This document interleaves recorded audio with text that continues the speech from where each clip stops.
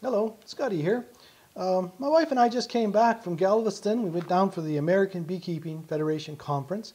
And while we were down there, I had the pleasure of meeting some beekeepers from, I hope I pronounced this right, Brazoria County Beekeepers Association. Some nice people. We went to one of their meetings and we got invited out to their queen rearing yard. And we had a real good time. Managed to get myself stung, which is great, and keep my venom level up so my bees won't bother me in the spring. Good fun. While we were there, we talked. I mean, it was very interesting to me to see how they keep their bees, and we talked a little bit about keeping bees in the cold. One of the things I had mentioned to them was these cover cloths that I use, and they had never really heard of them, or at least a couple guys I talked to hadn't heard of them. And I was telling them about, it keeps the bees quiet, and I was explaining all the good things about it. So I thought I'd do a little video on how to make these, and actually I intend to send a couple of these down to those guys so they can have a look at them, and if they're interested, maybe they can make them. But basically what it is, it's a piece of vinyl or vinylette, and it, this is just a honey super, I'm just using it as an example. But you can, when you open up your hive and the bees start coming up and the bees are flying around, everybody has a different opinion on this, but in my opinion, it's not good. The sun and the wind are on the bees, which is stressing the bees. I feel stress leads to disease problems. If you're in a dearth, you've got issues with other bees coming and robbing them. Causes lots of problems. So the whole idea, and I'm just got this propped up, you can see, the whole idea is you cover it. Now, if you've got a few boxes split, and I'll maybe show that in a second here, you can cover them. These bees, they just keep on doing what they're doing. They're working the comb, they're doing whatever. They don't have issues with the sun and the wind. They don't have issues with other bees coming and robbing them. And then the idea with these things is you would just roll them up a little bit, and then you can, this one's going to slide because I got the box on an angle, but it would stay, and then you can, then I have a quiet box. I'm not a fan of sitting these behind. I put these in a quiet box, but just pretend that's in a quiet box. And then, you would roll this a little bit more, and then you can get the next frame out. Now, some guys will actually start with another one. I don't do this. They would put another one here. You got those covered, and as you pull these out, you're rolling it across. It's too tedious, but real handy little things. So I just kind of wanted to show you how I go about making these. A lot of different ways. I'm sure you could accomplish the same thing, but the trick is the material. This is one that I had bought. It's nice. It's got the vinyl on both sides, but in a little bit cooler weather, I find this one doesn't roll very nice. And also, this one, I've never taken it apart, but it appears just to be a piece of wood in there. And I find on a breezy day that quite often these will just blow off. So I have vinyl. If you're from the north, very similar to a snow machine seat material. It's kind of a cloth, a woven cloth on one side and vinyl on the other side. Those you don't know snow machines or seen a snow machine, motorcycle seat. It's a little bit heavier than the one that I bought, but it does seem to be a bit more flexible. And then I sew a little pocket, and then I put a piece of 1/4-inch rod. I buy this in long lengths, but I mean, if you go to the tractor store or any good hardware store, you can buy this in 4-foot lengths. I'll give you all the dimensions shortly. So all I do with this is you want to be able to cover the hive. The rod wants to run parallel with your frames.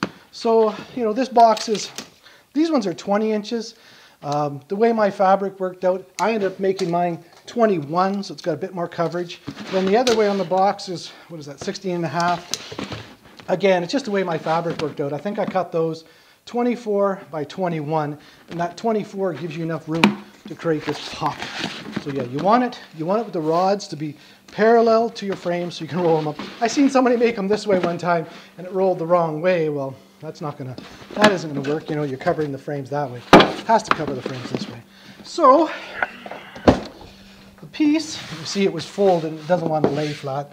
So the pieces that I made, and you can vary this a little bit obviously, I made mine 21 by 24. The 21 covers the 20 inch, so it hangs over a little bit. Then what you want to do is you want to fold this over and create a little pocket.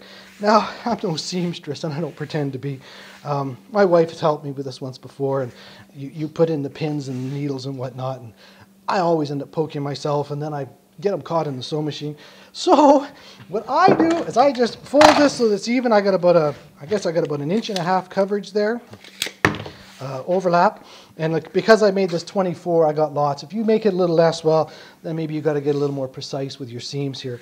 But 1.5 inches, then if you're working on your wife's dining room table, don't do this. But I just throw a couple staples in there to keep it nice. Then I just take some tuck tape and I overlap this seam by 3/8. Not a lot, just a little bit. I'll show you in a second. Across, that holds it down. Take my scissors, cut that off, and then I always try and fold that a little bit so next time you want to get it. And then I pop the staples. The staples were just there to keep it straight while I'm trying to get the tape on. Okay, like I say, if you're working on the wife's dining room table, don't do that. Then all I'm going to do is I'm going to sew the one end and then sew down the length, and I'm going to create a pocket to put these pieces of 1/4 inch rod in, and then I'll sew the other end. So let me move the camera, set up. All right, so we got our seam taped down, so then you just go to your machine. Now, my wife you do need a machine that's heavy enough to go through 2 layers of this.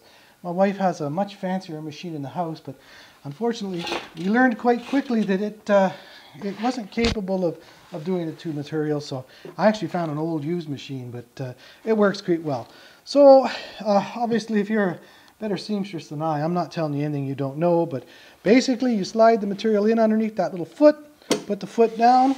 My wife always tells me I have to start it by hand, get the needle down into the fabric before you push the little lever to go and help it get started. And then away you go. The whole idea is to keep it straight and to leave enough of a pocket there to put that piece of 1/4 inch rod in.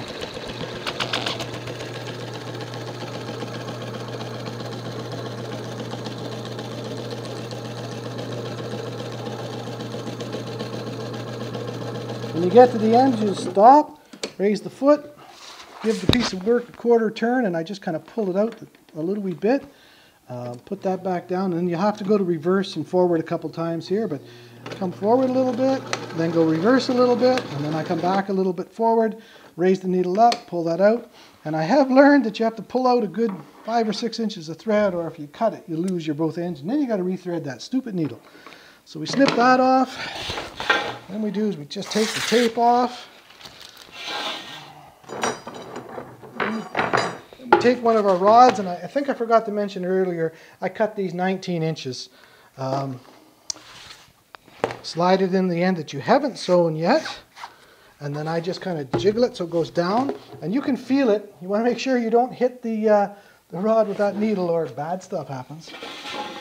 So you just put that underneath, put the foot down again, start it manually, come a little bit, reverse, and then raise the needle up, pull that out, cut off all the excess. I'm sure if you're better at this than I am, you won't have all that, but that's that. So now I'll just fold the other side and sew that, and then I'll show you how I use these things, so stick around. Alright, so I've got the second seam sewn up, and I thought I would just give you a quick demonstration of how I use these.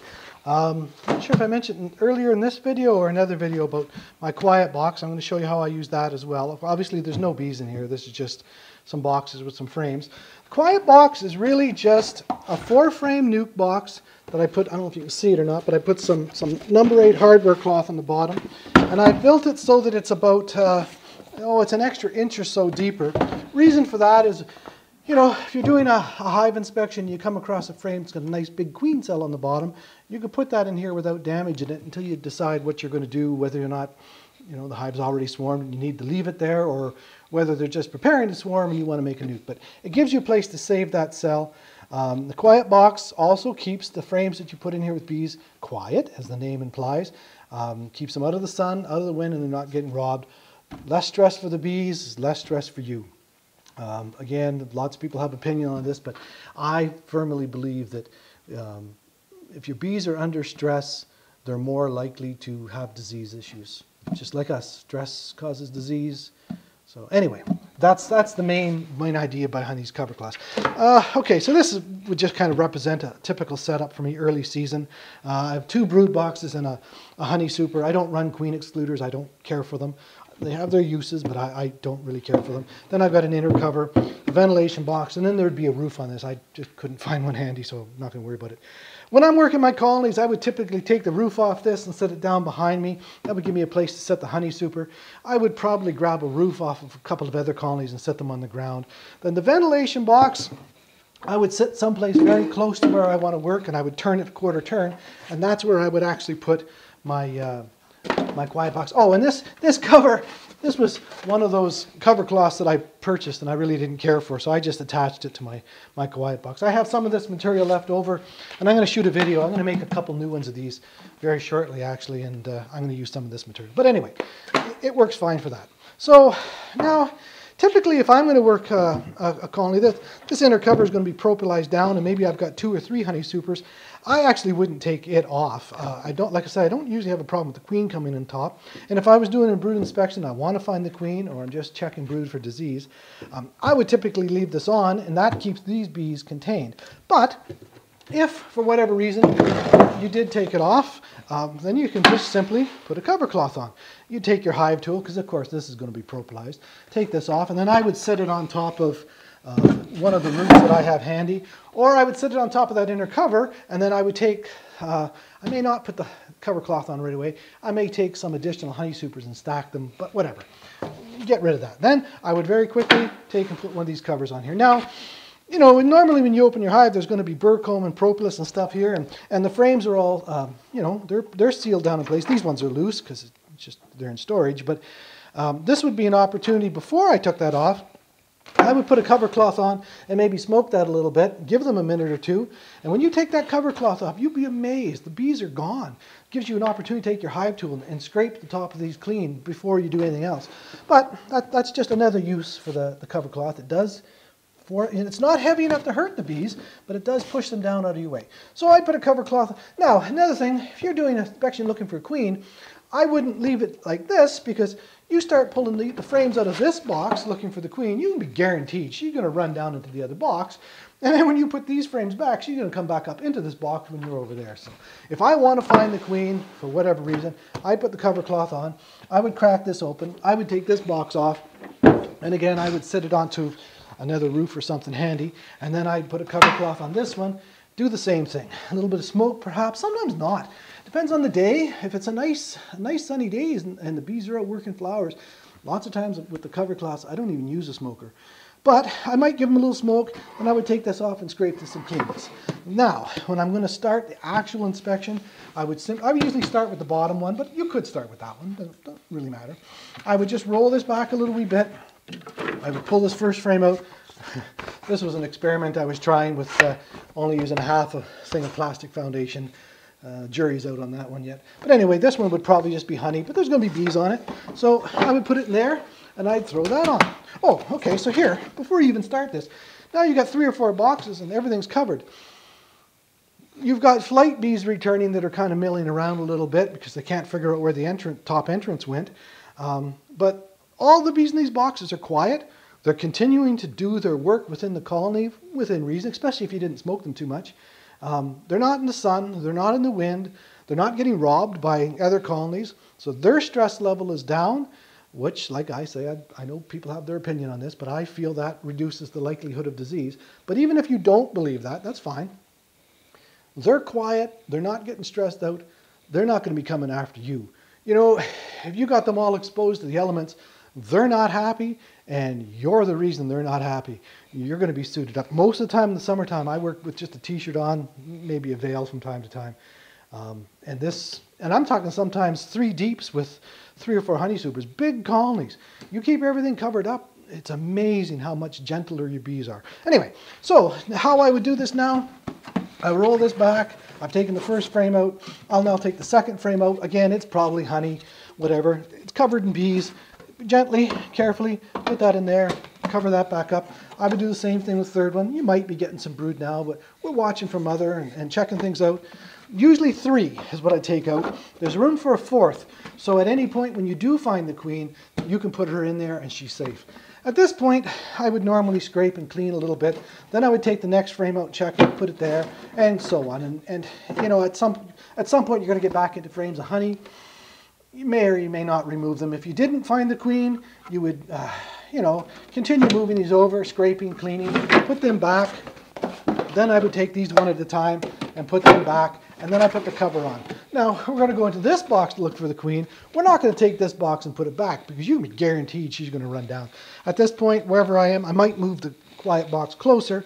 I would then begin to roll this one back and go through these frames one at a time.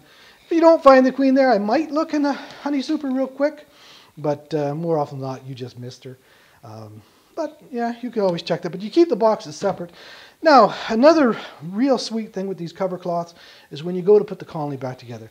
You know that if you don't have a cover cloth on here normally, bees are on the top bars, bees are on the sides, you try giving them a little smoke, maybe you try using your broom, however your technique is, and you want to put this box back.